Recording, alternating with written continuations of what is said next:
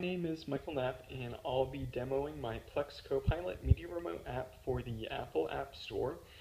I'm going to go ahead and start by launching the app, and you will see all of the sections in my Plex Media server. I'm going to be focusing on the background audio feature of this app specifically, so I'll be going into my test music section,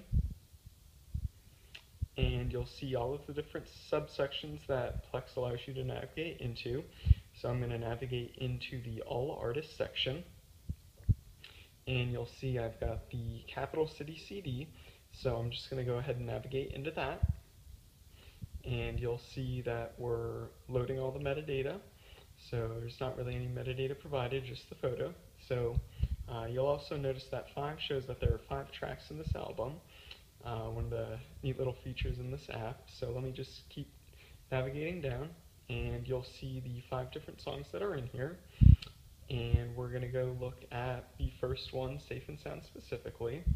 So we bring up some details of the app, and you'll see in the lower left-hand corner is a play button. So what I'm going to go ahead and do is I'm going to go ahead and choose play on the iOS device, and what you can hear now is the song actually begins playing. So now let me show the background audio mode. I'm going to go ahead and minimize it. You hear the audio still playing.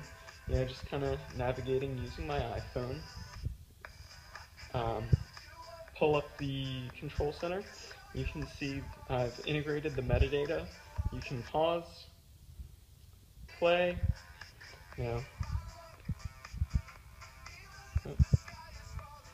just go ahead, bring the app back up, and that's just a quick overview of the app. So thank you for your review, and hope this helps. Thank you again.